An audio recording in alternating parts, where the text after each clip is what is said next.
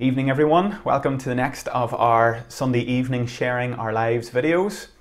I hope this finds you well wherever you're watching along this evening. Over the summer months we've been recording a series of interviews just where various folk connected to our church or in our church family are sharing about their lives and how they came to know Jesus and what their relationship with God means to them. This morning at Great Vic we had Davy Ellison preaching for us. He's a good friend to us at Great Vic, and so I thought it would be nice to hear a bit more about his life this evening in our video series. So as Davy shares, who is the Director for Training at the Irish Bible College, the Baptist College, I hope you'll enjoy this and be encouraged with what he has to share. And as always, if there's anything that speaks to you in a particular way, don't be afraid to follow up with us, send us an email and connect. We'd love to just follow up with you and encourage you. So enjoy the video and then enjoy the rest of your evening. God bless. Okay, Davy, thank you so much for being willing to be part of this little Sharing Our Lives series. I just want to start off by asking you to tell us a bit about yourself, where you're from, what you do. Who is Davy Ellison? Yeah, no worries. Thank you for the opportunity to be able to share with you and chat with you. So my name is Davy Ellison. Some in the church will know me, some won't. I did a student placement in Great Vic 8 years ago now, believe it or not, so that was a while ago. So my name's Davy Ellison, married to Tracy, and we've been married for 10 years now, just in May past. At present, living in Antrim. We are members of Antrim Baptist Church, and I serve as an elder there in Antrim Baptist as well. I'm also employed as the Director of Training for the Irish Baptist College, which is a grand title for someone who does a lot of different things in the college. And that's what's been occupying me kind of during my work time from November in 2019. So less than a year, and it's been quite a first year in the role, given all that's happened with coronavirus and lockdown and all of those bits and pieces. So that's a brief intro to me. Okay. Well, I'm sure there's quite a road, a journey that has led you to the place you're in today. And I guess one of the first steps of that is that you yourself, you've come to know Jesus. So can you maybe share with us a little bit of your story? How did you come to know Jesus and to put your hope in him? Yeah. Well, I was brought up in a family that always went to church. So I was brought up going to church.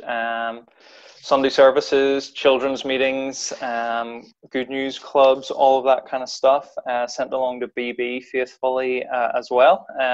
Sent along to the Boys Brigade in Elmwood Presbyterian Church in Lisburn there. So that's we didn't quite cross paths, but we at least have that in common, Steve. That we've been connected to that church.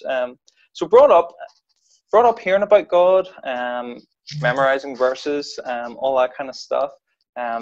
Having a wee Bible with stickers on the inside cover, Jesus loves you, God cares for you, all of that. So I kind of, on a head level, knew all of that, had some kind of thought process about all of that. I wasn't converted, I wasn't regenerate, but I kind of felt like God looked after me in some way. And that was my childhood, till I was about 12 or 13, and then my parents divorced. And that shook my world. I wondered why a God who cares for me and Jesus who loves me, why that would be permitted to happen in my life. You know, why my parents would divorce, why I'd no longer get to live in the same house as my father, all of that kind of stuff. And as a result, I became really angry at God. I blamed him for all of that. Blamed him for the pain I was experiencing, and as a result, rebelled. So avoided church, didn't want to be there. Tried to keep my distance, and then kind of engaged in all of the things that teenagers engage in to rebel and to, I suppose, in some way try to find something to dull the pain of that experience. So that was my teenage years. I should say at that point, it's kind of connected to the divorce. We moved from Lisburn to Carrickfergus, and when we moved there, I was kind of pushed towards Carrick Baptist. Good group of young people there. Managed to make some friends with people. Was involved a little bit on the fringes of the YF and that kind of stuff. And it was through that connection I heard that they were sending a young person's team to Peru to visit some Baptist missionaries in Peru.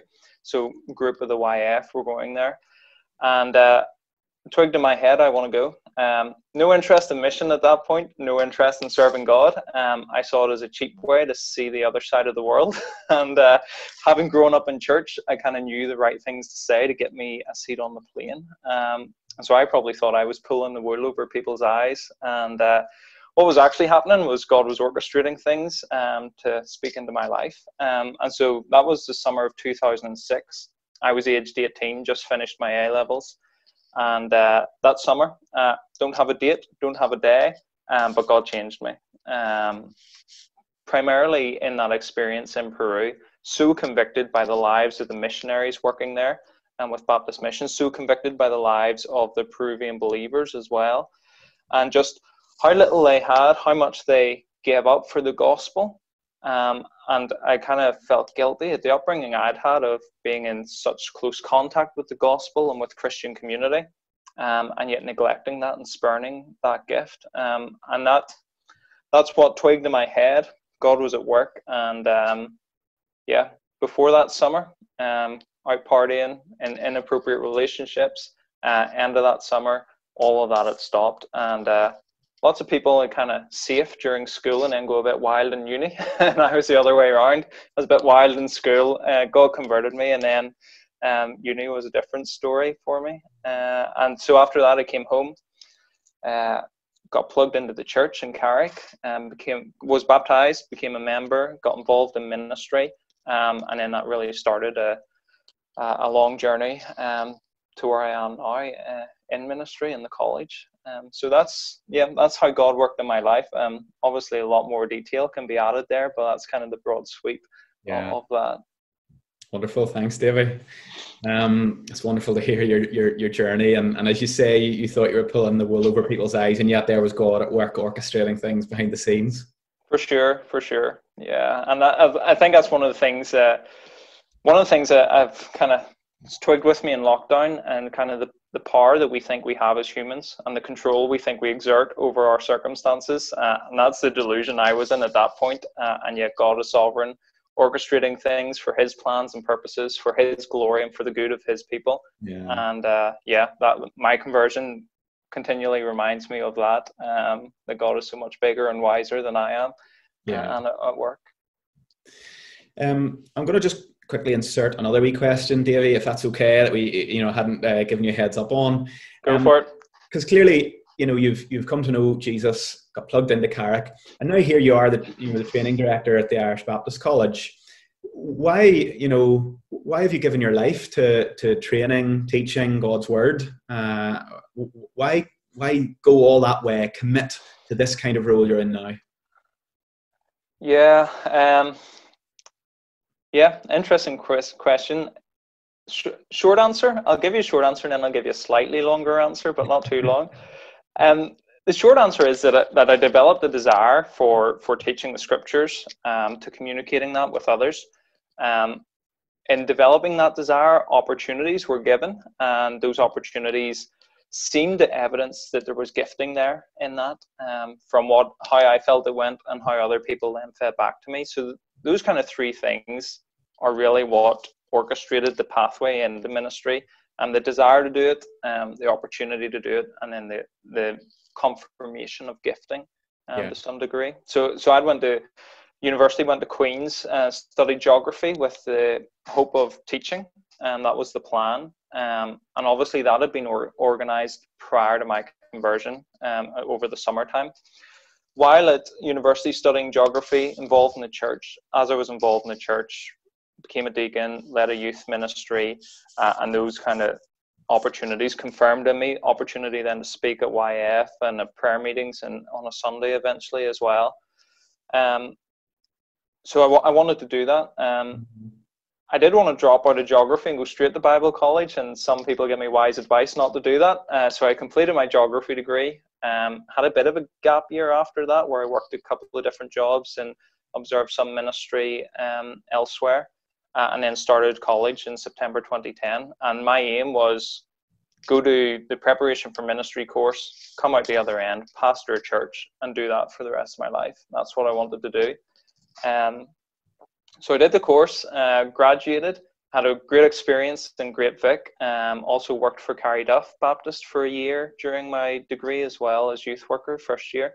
So great experiences in the local church, and came out the other side of college and was just preaching around, waiting for a call, and it didn't materialize. Now, when it didn't materialize, it was suggested that I keep studying, make use of the time, keep preaching around, do a bit of part-time study. So I did a master's degree part-time at that time. Performed much better in my degree, in my master's degree, than I'd ever performed academically prior to that. And so nothing continued to open up. I worked for Baptist Youth for a while, and the transition between directors kind of kept that ticking over.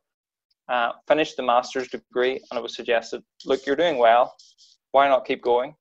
Start a doctorate. So started that part-time 4 years ago now, and having done all of that, then got the opportunity to teach, lecturing in college, doing evening classes. And the same thing happened.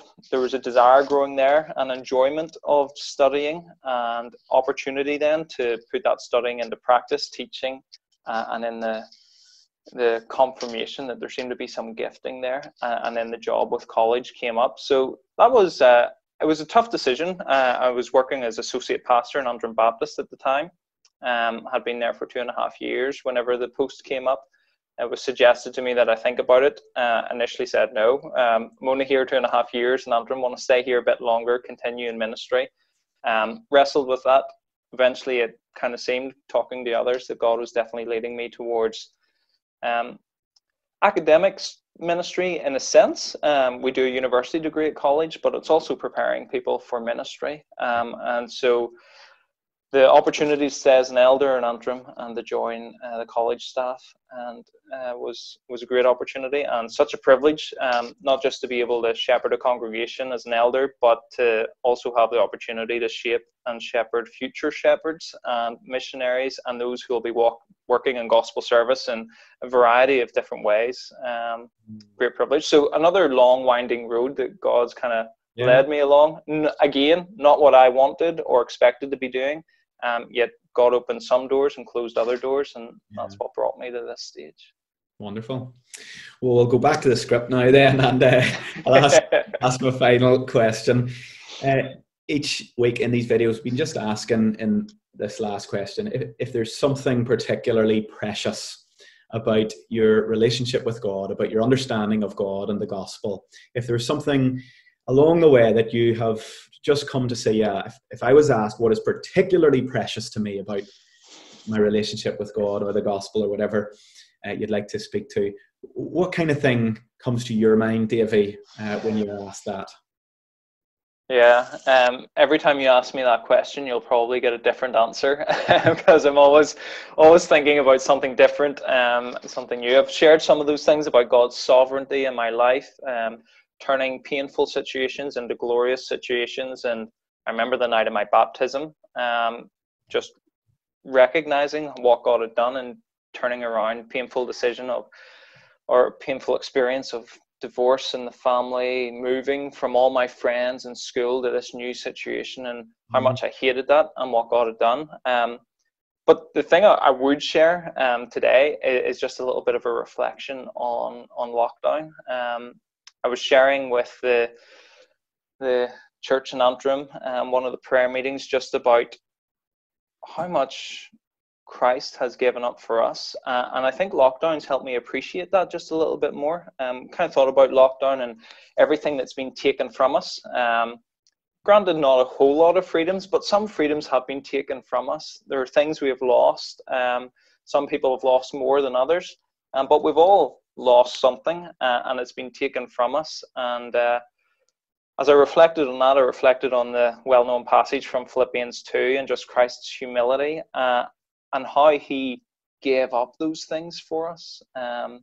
His glory in heaven, being humble, taking the form of a servant, and being obedient even to death. And this idea of all of the freedoms and the powers and the the glory that Christ gave up in taking on flesh with the sole purpose of accomplishing his people's salvation. And I suppose just the experience of lockdown and even just minor freedoms, not being able to go see your family when you want, having to put a mask on to go inside Tesco, little things that irritate us, exasperate us, and yet are nothing compared to what Christ has done for us. I think that's something that I've been thinking about. We've been doing a summer reading group in church as well. We've been reading John Piper's Seeing and Savouring Jesus Christ, lots of little meditations on different aspects of Christ and what he has done, who he is for us.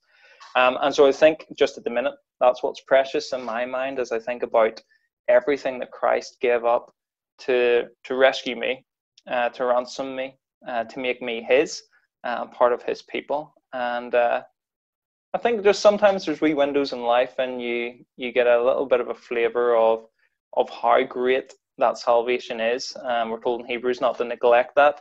And we are too prone to neglecting that, taking it for granted, being familiar with it. So it's a little bit rambling, I appreciate that. But that kind of idea of all that Christ willingly gave up to secure us as his people and through his death on the cross has been something that's just been weighing on me recently as I've thought about our experience in lockdown and read the scriptures and meditated on who Christ is for us.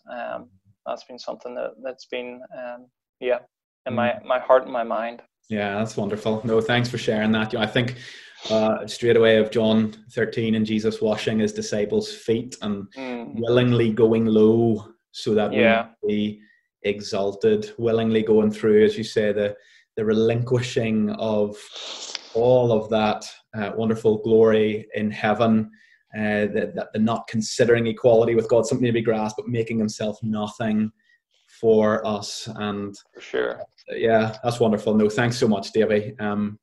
Thank you for taking the time just this today to share a little bit of your life with us. We really appreciate that, and I trust this will be an encouragement and help to those who've been listening in. No problem. Thank you again for the opportunity, and great to share with you. Thanks.